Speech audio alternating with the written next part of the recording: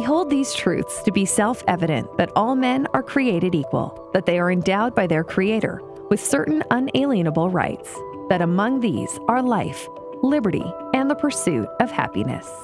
That to secure these rights, governments are instituted among men, deriving their just powers from the consent of the governed.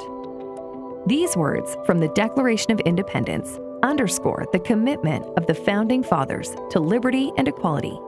In fact, the Founding Fathers concluded it was necessary to break with an English government that did not sufficiently protect inalienable rights. We turn to the difficult question of how these same founders could tolerate the institution of slavery on their own shores. We feature 3 distinguished speakers: Randy Barnett, the Carmack Waterhouse Professor of Legal Theory at the Georgetown University Law Center; John Harrison, the James Madison Distinguished Professor of Law at the University of Virginia School of Law; Lucas Morrell, Head of the Politics Department at Washington and Lee University. Join us today as we explore the founding era, the ideas, the documents, and the people who shaped the United States of America.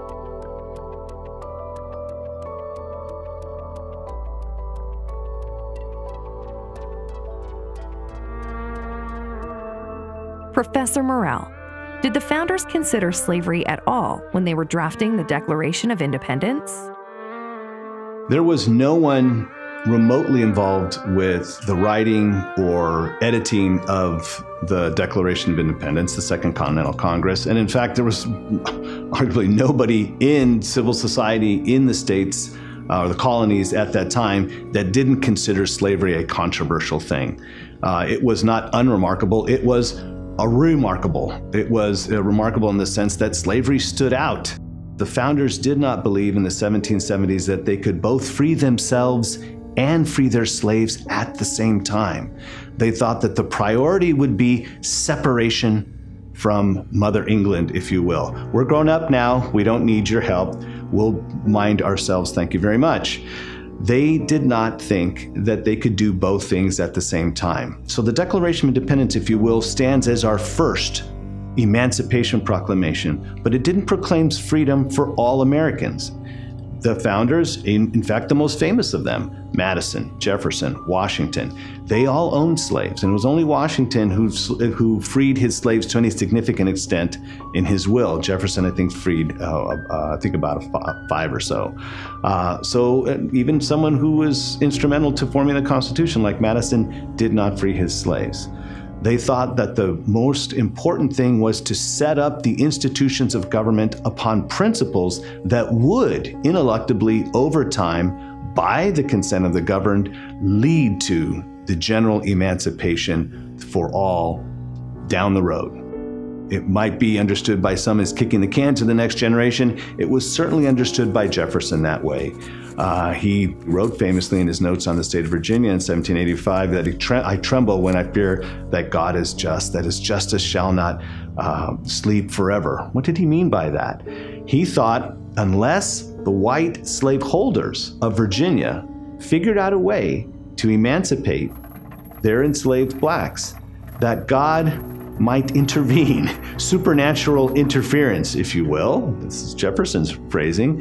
He said that if it became a contest between the enslaved rising up to seize the freedom that naturally belonged to them, no less and no more than it belonged to Jefferson, he did not believe God would take the side of the white majority.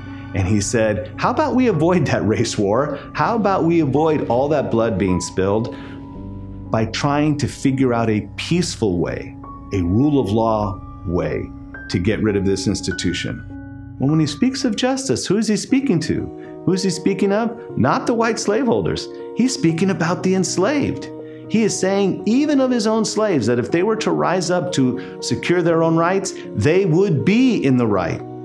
He would consider this, in the eyes of God, their sacred rights. In fact, that's how he referred to it in a paragraph that he wrote that was deleted from the Declaration of Independence. It was a paragraph condemning King George III for continuing the slave trade. In that paragraph, Jefferson says categorically that slaves not just have rights, they have sacred rights. And when you say that they are sacred, it's in the eyes of whom?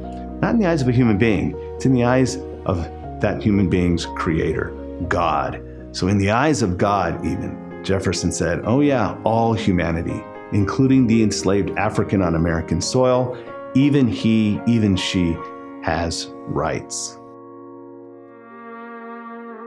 Professor Harrison, how did the founders reconcile slavery with their claims for equality and unalienable rights? One of the great paradoxes about American Enlightenment thinking, in particular what back in those days more than today would be called American Whig thinking, that is, emphasizing their continuity with the people who opposed the Stuart monarchs. One of the great difficulties is that they routinely complained that the British government was trying to reduce them to slavery, and yet many of them held slaves. So their opposition to arbitrary power, their formulation of their position as being one who are held as slaves, was of course deeply ironic in that many of them, and I want to stress many of them, by no means all of the framers of course were slaveholders, and a substantial number of them had strong and principled opposition to slavery, and it's easy to forget about that when we focus on the fact that yes, many of them and some of the very influential leaders were indeed slaveholders, a lot of them were not. But for those who were slaveholders, or for those who were prepared to participate in a constitutional system along with slaveholders, the fact that the very thing they objected to, that is to say, untrammeled authority, being able to do whatever you want, and again, their favorite word for that was arbitrary. Well, that's the kind of power an owner has, and that's the kind of power that a slave owner has. But if you put that deep irony to one side and think without that difficulty about the nature of the claims that the Americans were making, those are indeed precisely the claims of equality. That is to say, rejecting natural hierarchy, rejecting natural subordination of one person to another, because it's that natural subordination that creates what they characterized as tyranny, what they characterized as slavery, what they characterized as arbitrary power. So for them, there was a strong connection between the universal moral equality of human beings and the view that no one, no king, no emperor, no magnate, was allowed to exercise arbitrary power. And that connection, of course, produced a very serious problem for them, in that a lot of them held just that kind of arbitrary power. Given that so many Americans at the time of the Revolution, the time of the framing, certainly in some sense believed what the Declaration of Independence says, that all men are created equal, that they have inalienable rights and so forth, how was it possible for those who believed that that principle was incompatible with some of the things they were doing, specifically slavery, to allow all those things to happen for so long? What's the source of divergence between people's principles and people's actions? One answer is people are strongly influenced by their material interests. That's not news to anybody. It's not news to any student of politics in general. It's not news to any student of American politics, and in particular the history of the American Constitution. The larger the sacrifice in terms of material interests that's called from people by their principles, the slower it is going to be. Slower is going to be the process of their coming to actually implement their principles, or sometimes it has been known to happen that they would change their principles in line with their material interests. So this is one of those questions on which, what about the disjuncture between the moral ideal stated in the Declaration of Independence and the practice of the United States, in which I think it's necessary to be realistic about human beings and realize that what they actually do routinely does not live up to what they say is right. Professor Barnett, how conscious were the founders about this gap between their rhetoric and their actions? In a way, slavery was not that controversial at the time of the founding because there was an intellectual consensus that slavery was wrong and unjust.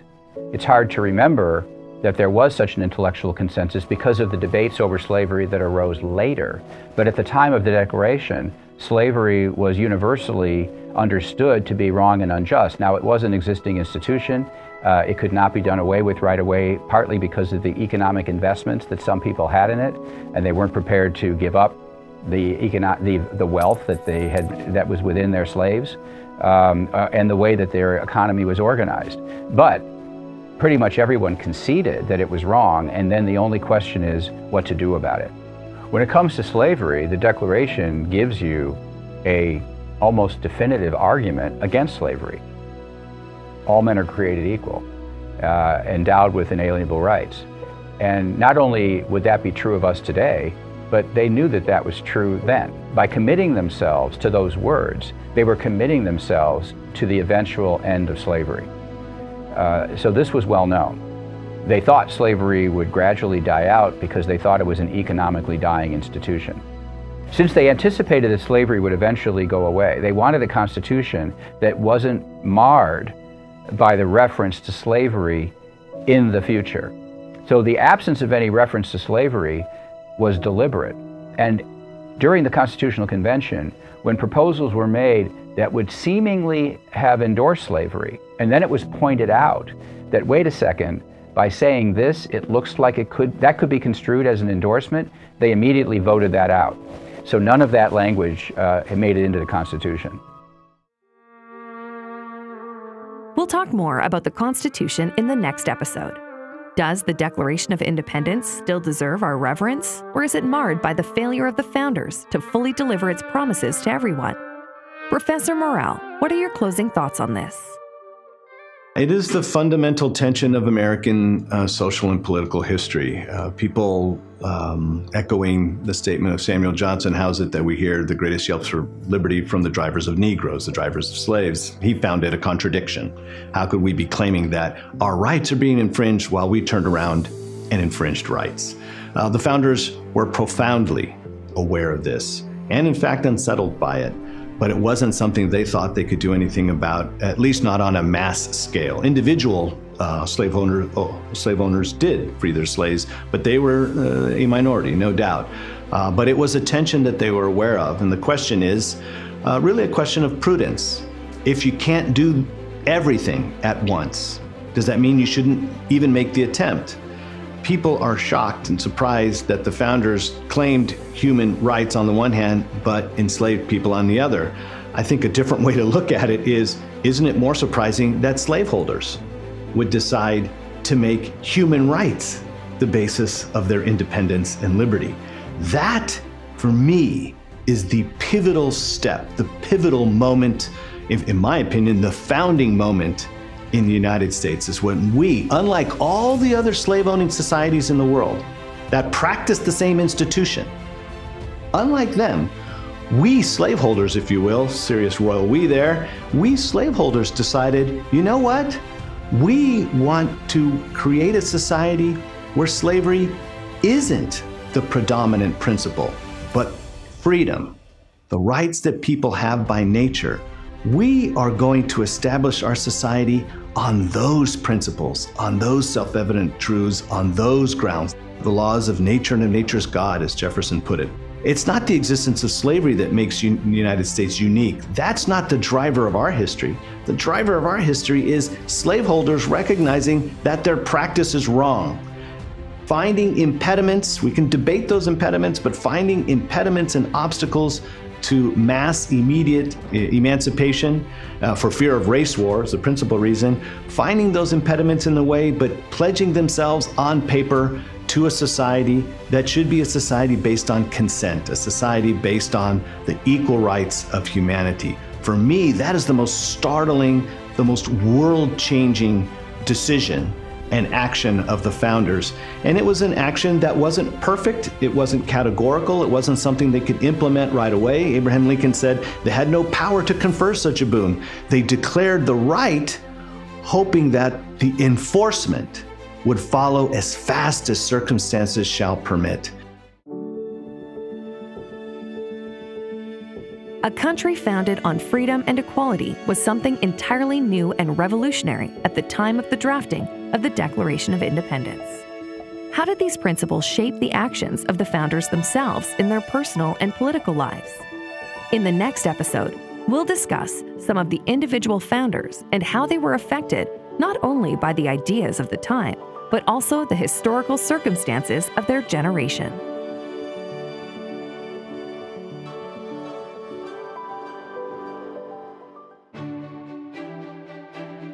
Thank you for listening to this conversation from the number 86 audio series. The spirit of debate animating the Federalist Papers in the founding era inspires all of the number 86 content, encouraging discussion and critical reflection relative to how each subject is widely understood and taught in law schools and among law students. Subscribe to the number 86 lecture series on your favorite podcast platform to have each episode delivered the moment it's released. You can also go to fedsoc.org/NO86 for lectures and videos on federalism, separation of powers, the judiciary, and more. Thanks for listening. See you in class.